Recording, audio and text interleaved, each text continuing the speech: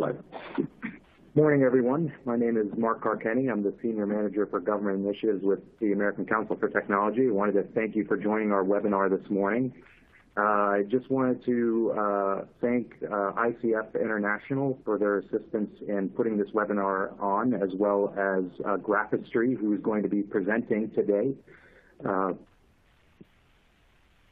And on behalf of the Institute for Innovation at ACT-IAC, I also wanted to thank you all for joining and give a little bit of a background about an event that we're putting on in May about showcasing some of the best innovations within the government IT community. And we are currently accepting nominations for the event through February 22nd. It's a great opportunity to show off many of the innovations that you and your companies are doing. It's open to both government and industry. There's no limit to the number of nominations that we can receive. It doesn't cost anything to nominate, and we've provided some information here on this slide on how you can submit your nomination. All right, thanks, Mark. This is Kyle Tuberson with ICF, and like Mark said, I'd like to thank everyone for joining this webinar. This is the first in a series of webinars that we plan to present on around the President's management agenda. So I want to just kind of set the context for the presentation from Graphistry that Leo is about to lead. And I wanted to kind of just share, some things around the President's management agenda and how this demo today kind of connects to the PMA. When you think of the PMA, there's really these three cross-cutting, cross-agency priority goals of IT modernization, data, and the workforce of the future. And so each of these have, bring it with it its, own set of, opportunities to enhance and advance the government in terms of modernizing how we do our jobs and serve our citizens. But today the focus is really going to be around data. How do we embrace modern tools and technology to kind of push the envelope with the great amount of data that the federal government has connected? And so Leo's going to, do a presentation of the Graphistry platform, which is very exciting, and we'll look forward to it. So with that, I'd like to turn it over to Leo. Great. Thanks, Kyle.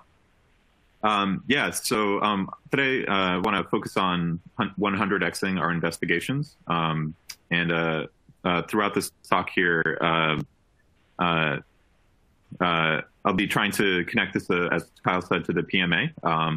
And as a bit of background, Graphistry is really coming from startup land. So we're based in the Bay Area, and we work a lot with enterprise, unicorns, banks, and starting to actually in DC as well. And so it's been actually an interesting collaborating with Kyle's team over at ICF, for example, with federal partners. And so throughout, I'm really going to be talking about general technology concepts and emerging ones. It will be in the context of the Graphistry platform, but the lessons for investigation should be a bit broader. And again, I'll try to connect them to PMA. So I'm carefully using the phrase investigation. It's to get a sense of the type of areas Graphistry has been looking at, and for these the technology concepts we'll be introducing.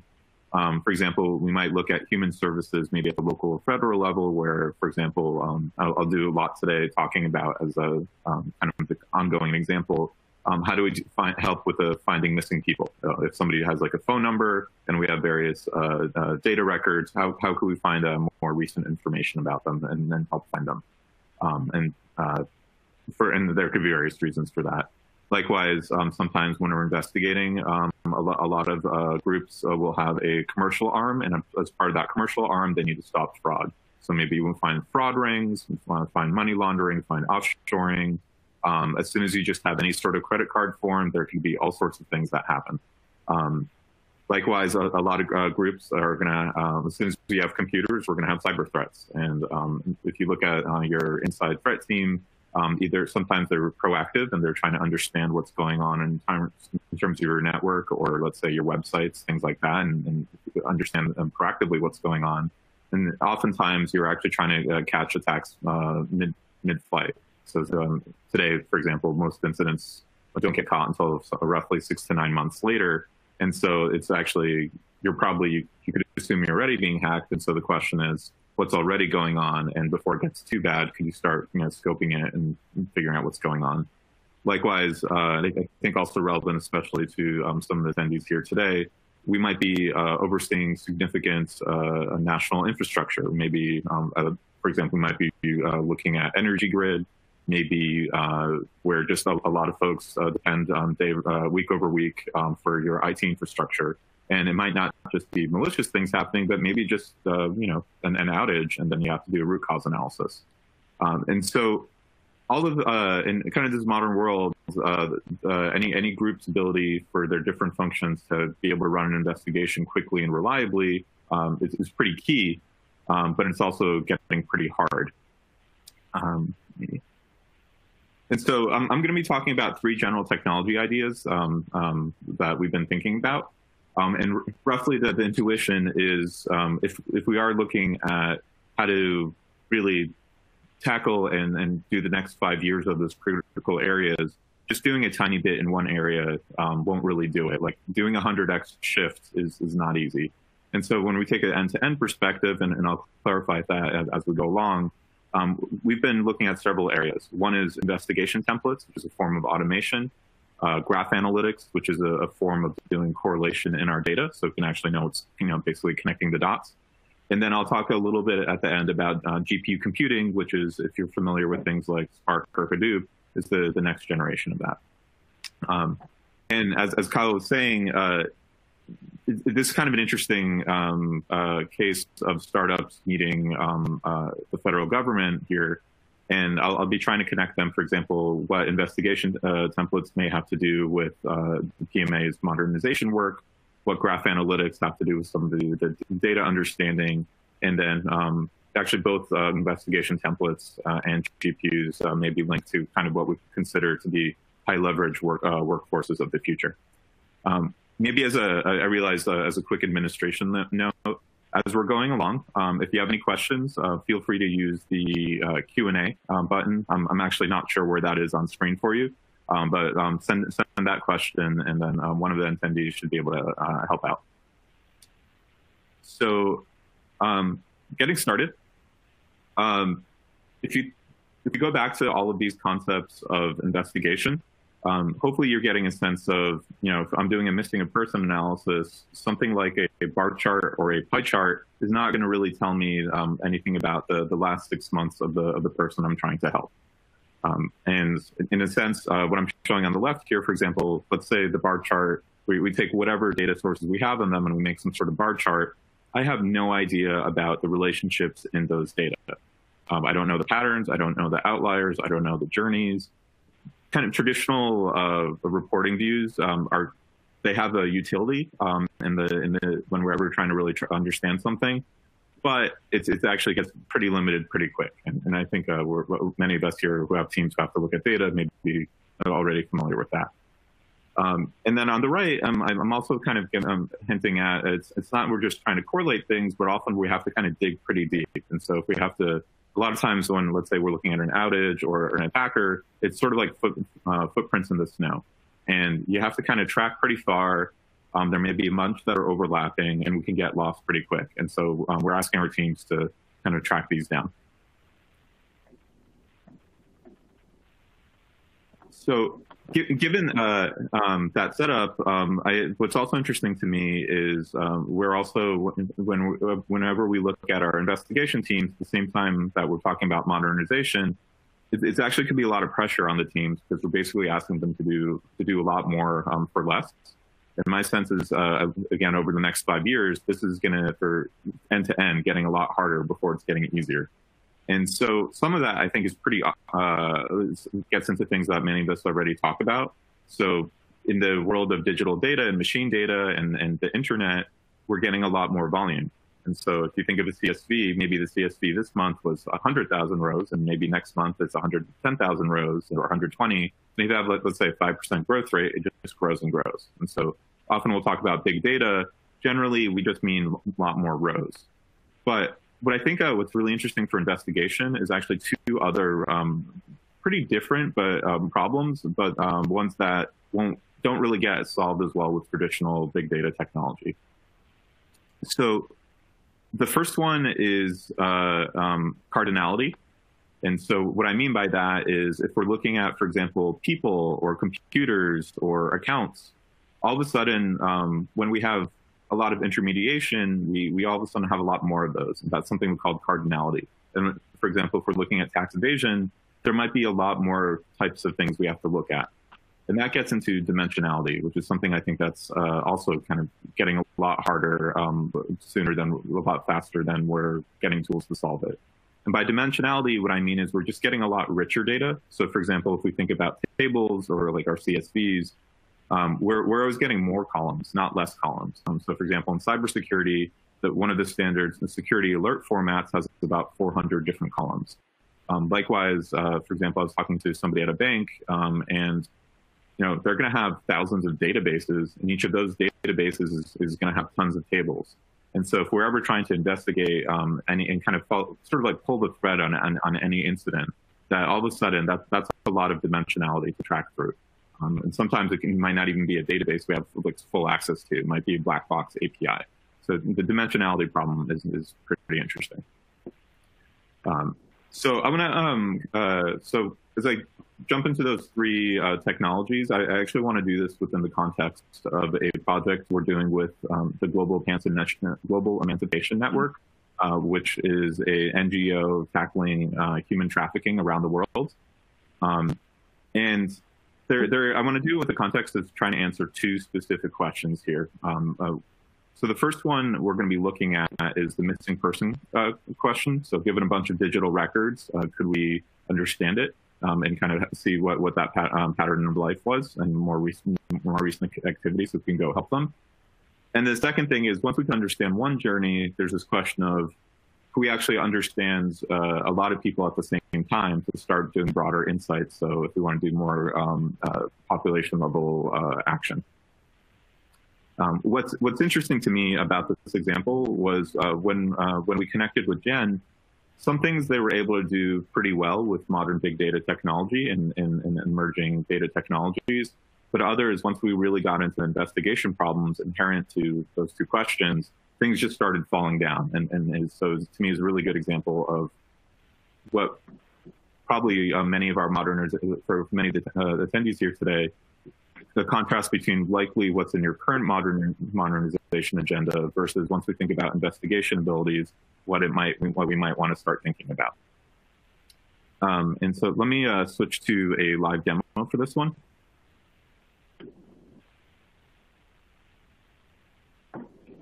And so as a bit of a background, the Global Emancipation Network, like I said, is tackling human trafficking around the world. I'm going to be actually using examples from, I think, primarily in the US.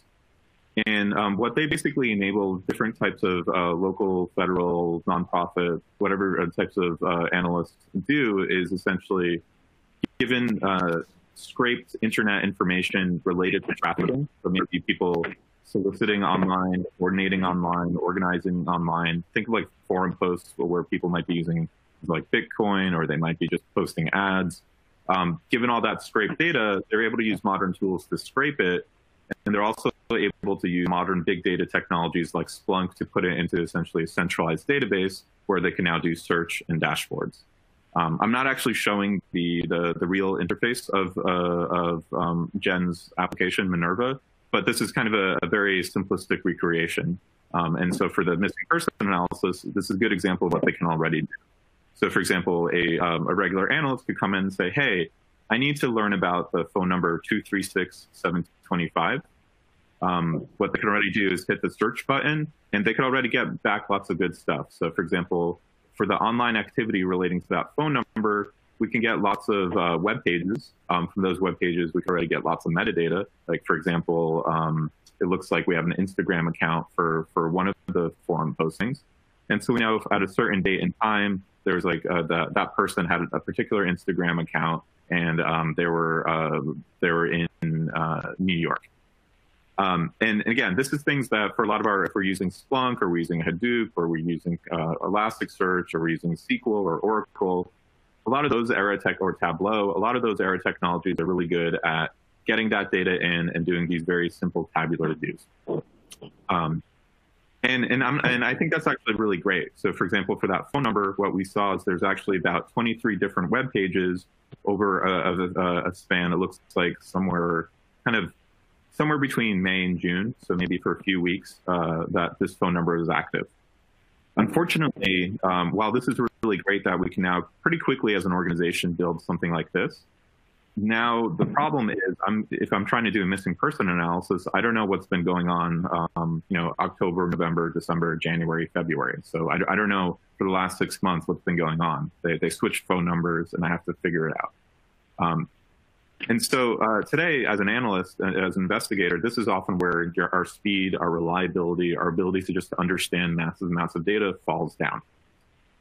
And basically reduced to using essentially Google search, where I'll say, hey, here's 5 or 6 Instagram accounts that were correlated just based on those pages. Let me now do a bunch of searches on them, maybe open a bunch of browser tabs, maybe open up a notepad so I can just start jotting it down. And then maybe from those I can find more information. If we want to, this is again, it's a slow, unreliable process. It will take me forever. If I miss any linkage, if when I do that new search and I just happen to miss the key bit, tough luck. I just missed the incident. And so we're going to 100x it. There's a bunch to do here. And so I'm going to kind of give an example of how to make this a little easier. So as soon as we have a phone number, we can actually jump from any sort of as soon as we have anything we want to investigate, we could jump from a standard dashboard to a more of an automated approach. So in this case, we have a phone number. And so we're going to click on this and jump into Graphistry. And where we land is a page that looks a bit like this. I'll explain a bit what's going on the left in a little bit, but I want to first talk about our use of graphs for modeling what's going on.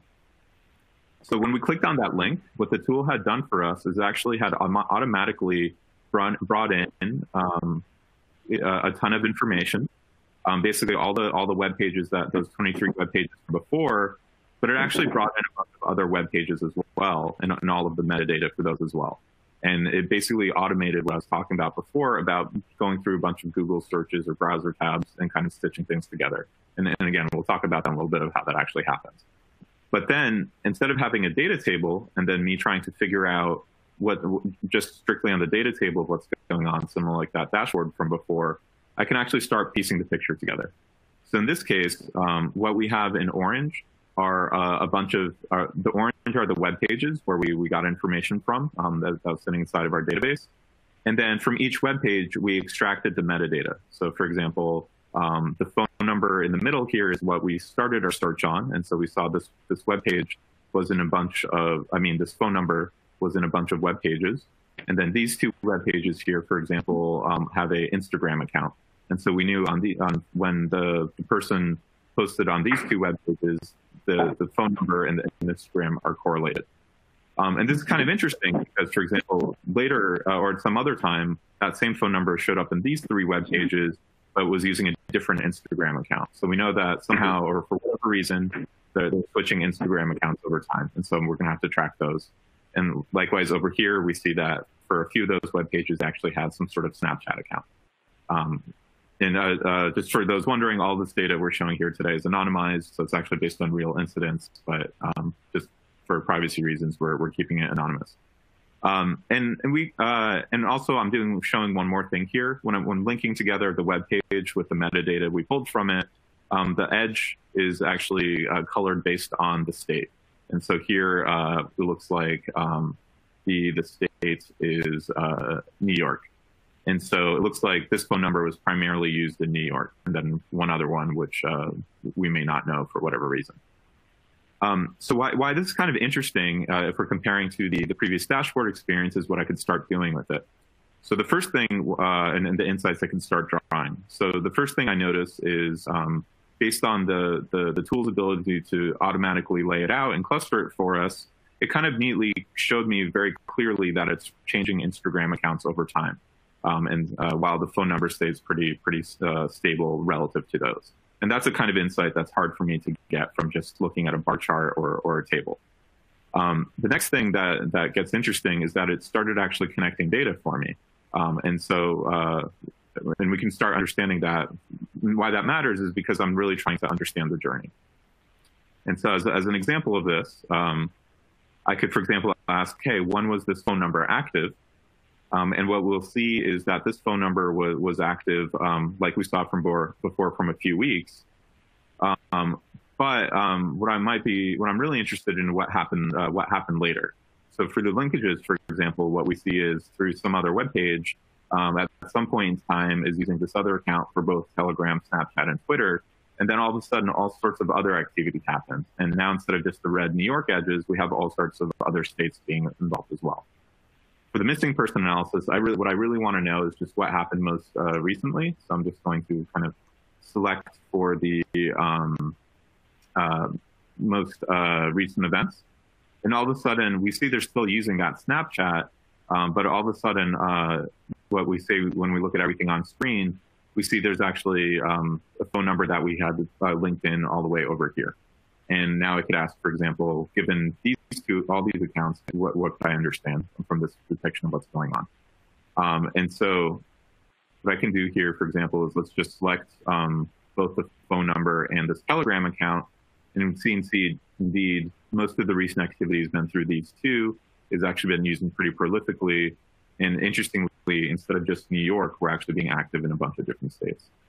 And so this is actually pretty powerful because we had to go, the tool basically helped us go the graph representation helped us go multiple hops away. So we went from the phone number to a Telegram account to another phone number until we got to actually the most recent one. And if we think about what that meant by doing that manually and somehow tracking it through here, this actually gets pretty dreadful. Let me kind of share a bit about that. And so actually, I got curious about what would it take to do that same analysis. And so I actually manually did it. So let's take a look at that. Oops.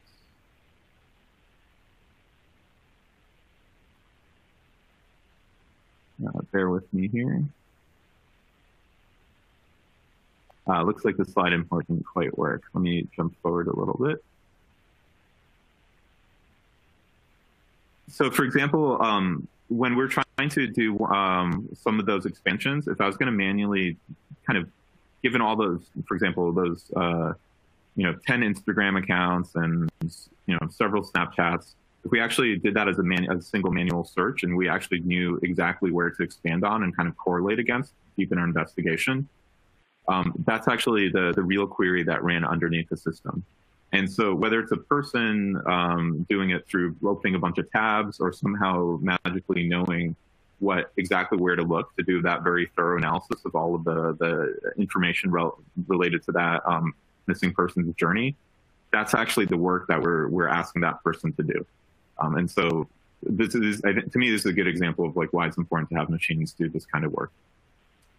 I want to go back to the demo and kind of walk through one more aspect of this.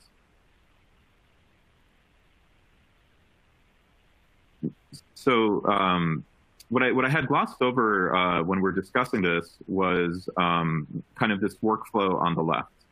And you might be familiar with recent terms like, for example, robotic process automation or workflow automation. What we're doing on the left here is a variant of this that's focused on investigation teams. And basically what's going on is we're helping take the workflows of our most advanced analysts and turning them into software that they and everybody else can use. And so instead of it just being, for example, only your senior analysts knowing what to do once you have a phone number, all of a sudden, as it becomes software that they can set up, that means for let's say they have a junior analyst who just joined, who doesn't really know how to do these types of workflows, or maybe somebody else is a senior as well, but they just joined the team and they don't yet know what all the data sources in this particular organization are. They have these automatic workflows at their fingertips. And then the result is pretty cool. So now that means basically everybody on your team, they, as soon as they know they need to do a certain type of investigation, let's say for a phone number or an outage or anything like that, and they know they need to go a bit deeper, they can pick the type of investigation, pick what they want to root it on, click, this workflow runs, and then all of a sudden those massive queries get generated for us. So even if in this case we're about four steps deep of expansion of kind of going deep, and it all automatically gets run for them. And so a lot faster and a lot more reliable for kind of day-to-day use. And in this case, we were actually doing a fairly simple one where all we're seeing, what I'll show here is I'll recolor based on the step that the data came from. So I removed the labels just to make this a little easier. We started with the phone number. That phone number showed up in a bunch of web pages, and in those web pages we might have done some metadata. And then by the time we hit step 3, we have those initial 23 web pages, but from there we can actually, from all the metadata on those, we can actually get a bunch of other web pages, and then we can keep doing that until we got to all the way over here. Depending on the type of investigation we do, we might want to go over many different database tables, maybe even different databases. And so the thing on the left, basically, as soon as your senior analyst writes SQL or Splunk or whatever the database tools you're using, they could just write that down and kind of get all those benefits. And so I think that's, going back to the PMA, I think this is actually a pretty big deal for if we think about the workforce of the future. Okay.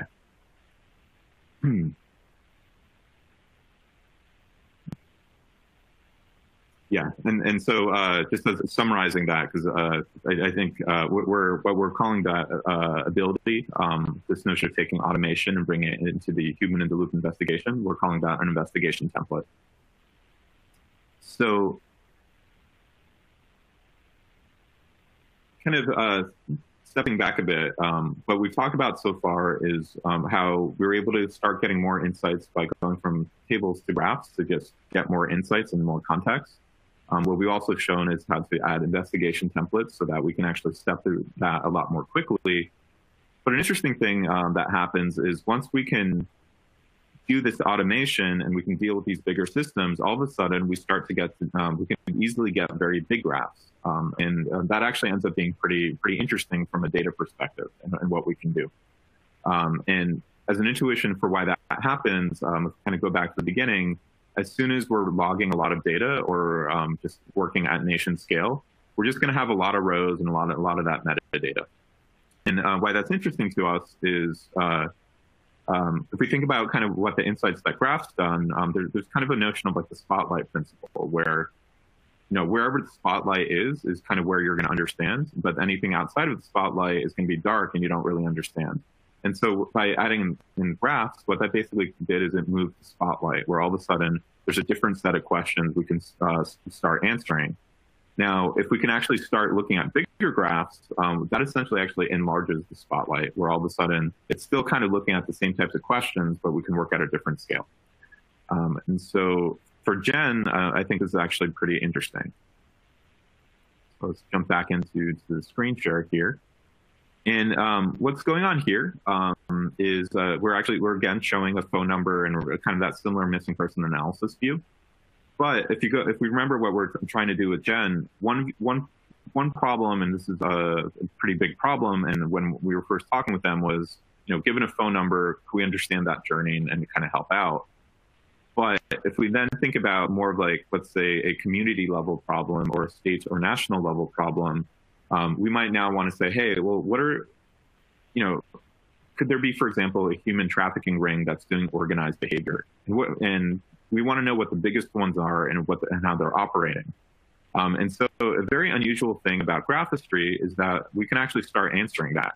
And so, for example, we're based in the Bay Area, and so Oakland is a kind of a hotbed for a lot of problems and kind of an area that needs a bunch of help. And so what we can say is, hey, can I just look at all of the trafficking or all of the suspect data in Oakland, or maybe in California, or maybe just like in all of the US, or for our entire data set. And in this case here, what we're looking at is a couple on screen I have about maybe 400,000 nodes and edges representing, it was actually a pretty large, I think it was actually an entire data set that we're working with.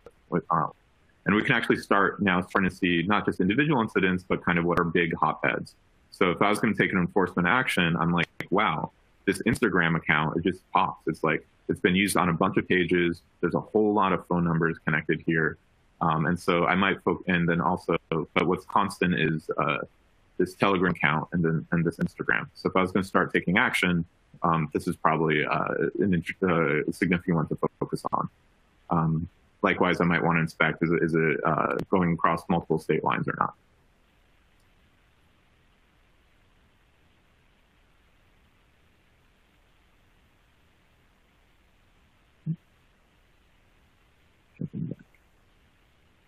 Oops.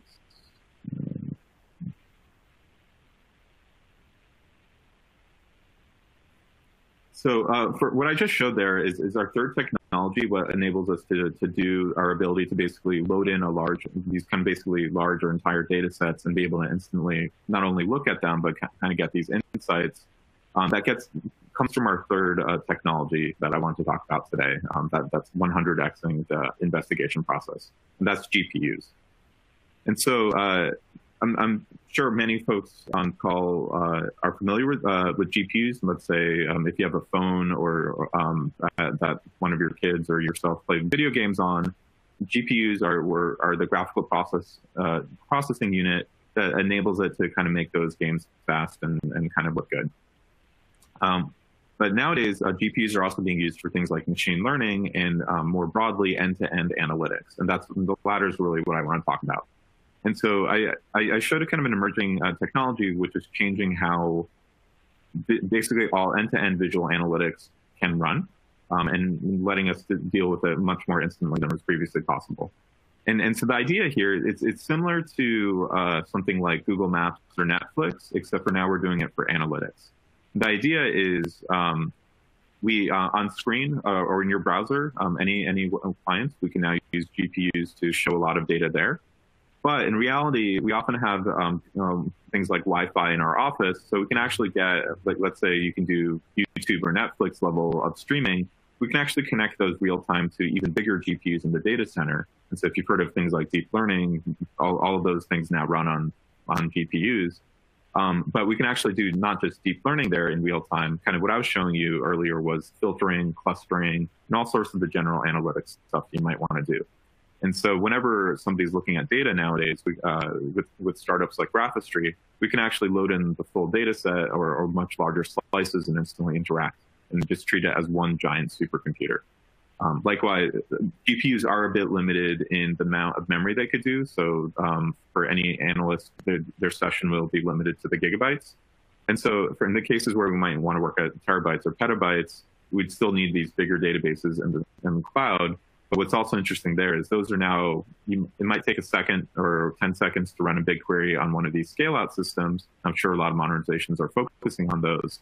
But the really modern ones are using file formats like Apache Arrow or Apache Parquet to let us get binary data out, and then we could bring them quickly into these GPU boxes to actually slice and dice from there.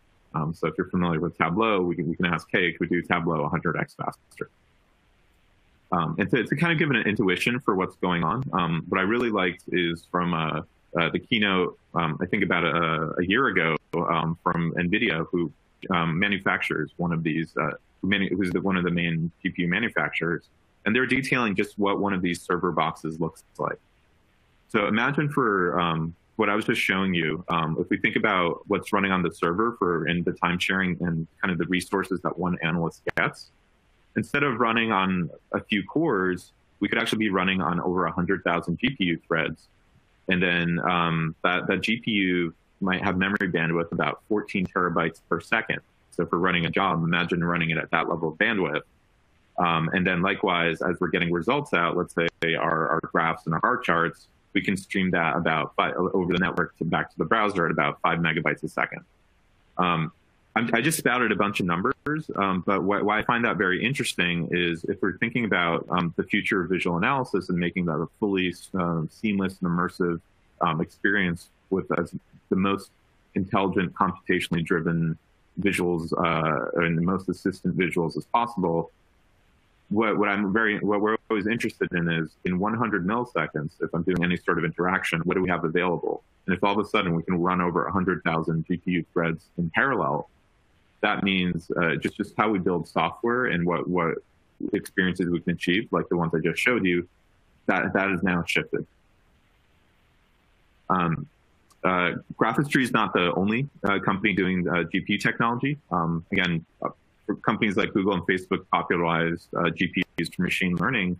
But interestingly, in the chart I'm showing here, machine learning, if we think of any end-to-end analytics task, like all the way going through your database, through compute, all the way to the screen, machine learning might only take, let's say, for this sample workload, the machine learning is the orange bar, and it might only be a third of the actual compute time, so even though it's very computationally intensive. The reality is we're going to have to do things like ETL and feature engineering, like cleaning up the data, getting it out, serializing or marshalling it, which is in purple. And then in blue, we might need to do traditional, kind of like what I was showing you, which is actually, I'd say that 80 or 90% of investigation work is a mixture of getting the data and wrangling it, and then also doing things like filtering and grouping and binning and things like that. And so if we think about, could we take these tasks and make them nearly instantaneous, we have to actually 100x that full, every piece of this bar, like the wrangling, the ETL and the analytics, and then the AI or machine learning. And so what was interesting about this bar chart is this is, I think, taken by NVIDIA for a framework called Rapids. You can think of it similar to Spark or Hadoop, or if you know Python Pandas, similar to that. And what we're seeing here is on a 20 CPU cluster, like some compute tasks can take a while. And then you might think, hey, well, what if instead of 20 CPU nodes, I had 100, and I spend a bunch of money, and then maybe I can make it go down. What was interesting is that it did go down, but it only went down maybe by it's like half the time. Like, and you actually, there's a bit of a curve going on here, where as we go from the bottom bar up, it's not like doubling the number of nodes doesn't double your performance. There's diminishing returns. Yeah, if we look at the DGX2 and the 5 DGX1s, those top two bars, that replaces your 100 CPU nodes with one multi-GPU box. And there what we saw is like we basically 10x or more your 100 CPU node cluster. And that's pretty amazing, honestly. And so it kind of, as we had that big shift from kind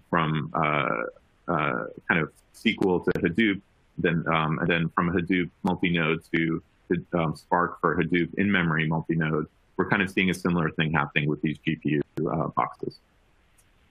This is all primarily from the bar chart with something called Rapids. That's kind of a building block. A lot of us that's one of the two building blocks a lot of us are rallying around. Another building block we're rallying around is the file format called Apache Arrow. And so for example, when we get a result from SQL or Hadoop, instead of getting back an inefficient CSV or ODBC result, we're actually getting nice columnar binary data. And that's something that we can kind of skip a lot of data processing because we know it's in the right kind of GPU-friendly format. And there's a bunch of folks in the startup world emerging to kind of who can leverage this to build these end-to-end pipelines. So, for example, there are SQL databases, BlazingDB for data warehousing, OmniSci for kind of OLAP cubes. In the graph world, obviously Graphistry is pretty active, and there's some interesting open source projects, and a lot of the machine learning communities here as well. And I just noted one that's H2O. So kind of tying it all together, these are some pretty big ideas individually for just getting that data and getting it reliably and helping analysts just kind of through that overall process. I think investigation templates enable us to bring automation to what today is a very manual and kind of basically something that's really hurting a lot of our analyst teams. So kind of over the next 5 years, as we look at how do you automate it, basically none of us are going to be firing our analyst teams. But so the question is, how do we modernize and automate for them? I think investigation templates is a powerful step forward.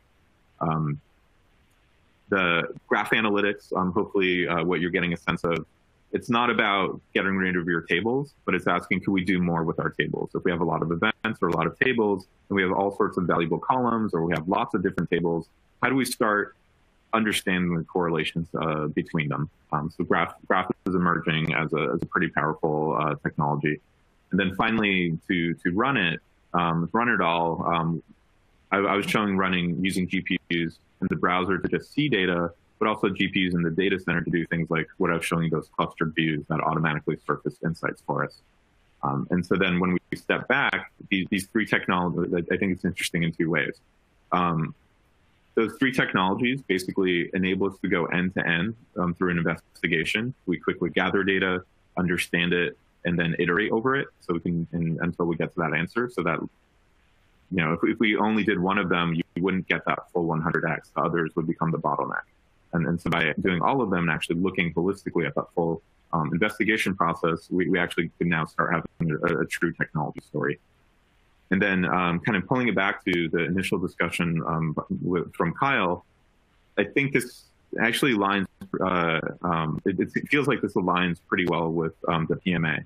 And so we see traces of automation. So when we talk about investigation templates or even a bit of the graph, definitely about the data aspects, where all of this is basically how do we just deal with more data, more data volume, more data cardinality, more data dimensionality. And then finally, ultimately, you know, governments, enterprises, teams are made out of people. And so all of these things are about, as the kind of the data landscape changes and we expect them to do a lot more, all of this is ultimately about how do we arm them for kind of these mounting problems. So with that, I want to say thank you. Hopefully I was able to change your thinking a little bit about the investigation process, and you might find some of that useful. If you'd like to talk about any of these technologies, we're a startup, and so we're always kind of eager to kind of engage in meaty problems. So feel free to contact us or any of the other folks who helped to organize the event. And with that, maybe thinking we could shift to the Q&A, or maybe Kyle, if you have any, if you want to take over from here. Yeah, that's great. Thank you so much, Leo. That was, I've seen this before and I'm impressed every time I see it. So thanks a lot for going through that again.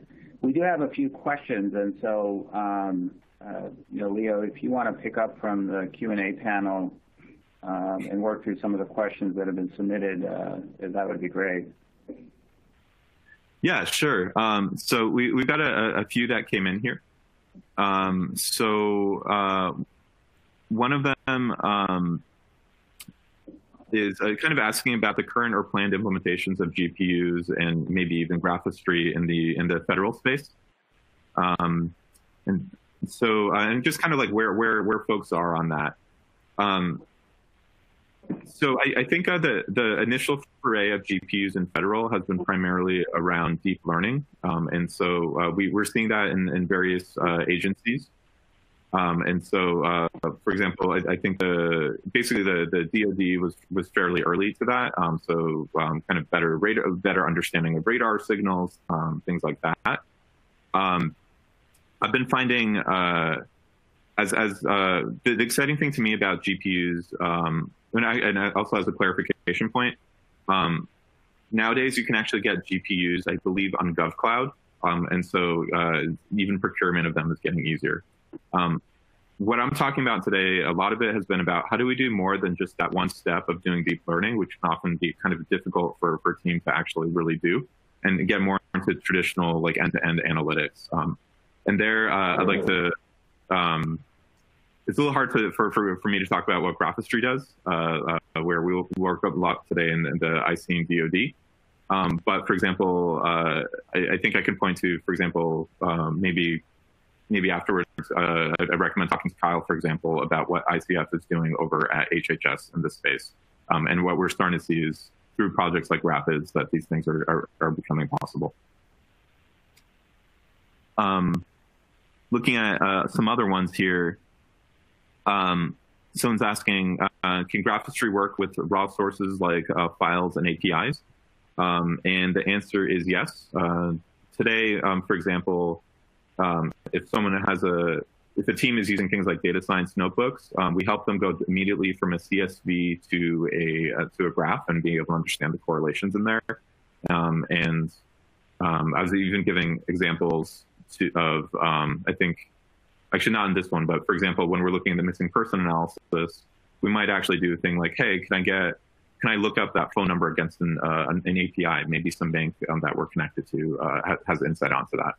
And that's often out of reach from a regular analyst. But if it becomes software, that it becomes much easier.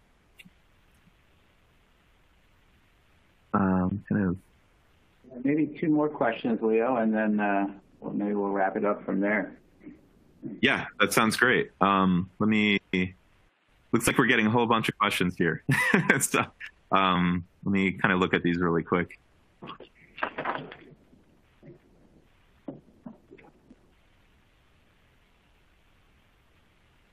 Okay.